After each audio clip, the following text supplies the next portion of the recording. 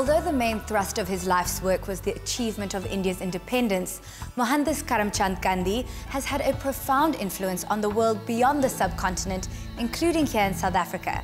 His doctrine of speaking truth to power through non-violent means has inspired civil rights leaders and fighters for democracy such as Dr. Martin Luther King and Nelson Mandela, and people continue to follow his example. He acquired the honorific Mahatma, meaning high-souled in Sanskrit, but with characteristic humility, he preferred to be called Bapu, or father. This has been taken as the title of a new dance work created by choreographer Sunny Boy Motao, and it was performed by the Moving Into Dance company as a tribute to this iconic figure and his message. Kriya met up with the choreographer and the dancers to discuss the work and then experience a performance. The young Mohandas Gandhi spent his childhood in a coastal town in the princely state of Porbandar in British-ruled India. As a young man, he travelled to London to study law and later practiced in South Africa, where his political consciousness was awakened. This paved the way for his return to India in 1915, where he campaigned tirelessly against British rule and social injustices, using civil disobedience and non-violent protest. Although he lived to see India achieve independence, his life was cut short by an extremist at the age of 78, but his spirit lives on. Based in Josie, Moving Into Dance is a leading local performing arts organization, and it was the first non-racial dance company to be established in the city. Kriya met the chief executive Nadia Veerasamy.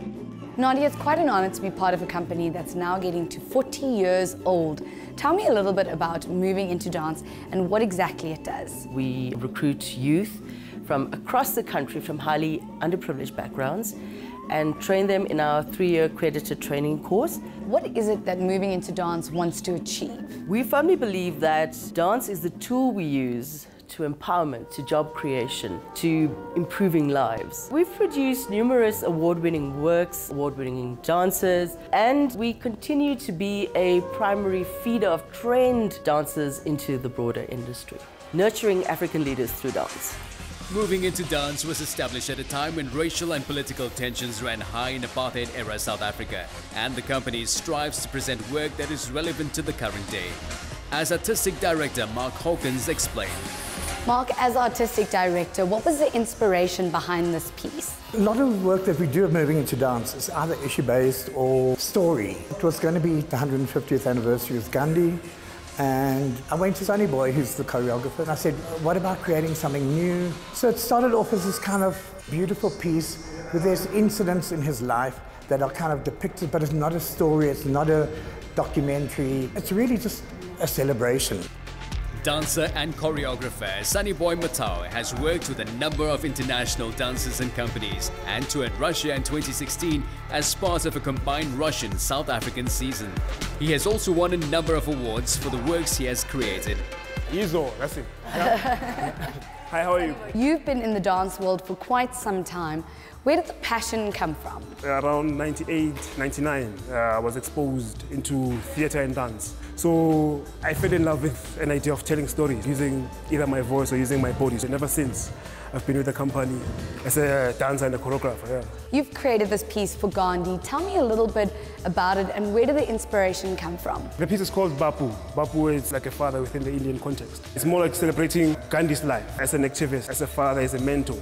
And those are the elements that we try to play around with within the work. So we've tried to fuse a bit of Indian dance within what we have created.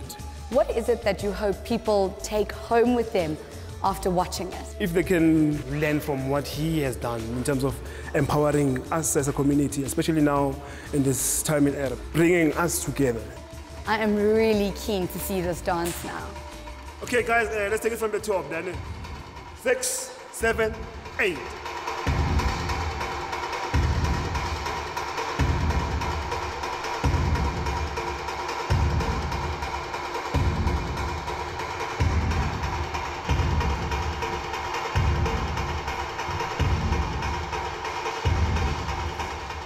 Tell me a little bit more about the dance and what does it mean to you? This piece is talking about someone who's a leader or a father to other nations. It's a blessing to do this piece. How does dance bring people together? Dance is a language.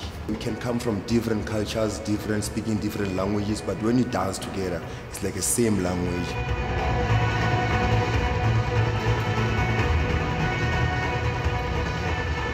Asanda, why do you think it's important for us to have a piece like this in the times that we're in at the moment? There's a new generation and a new era. I'm a born free myself. We are stuck in this line where we not know where to go and where we come from.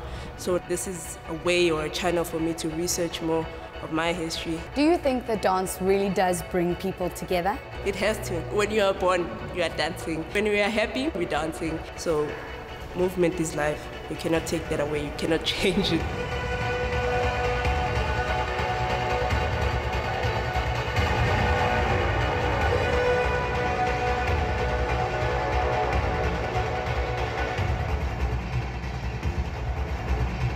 Like many fathers, the Mahatma is a complex figure who developed as an individual, a thinker and a leader.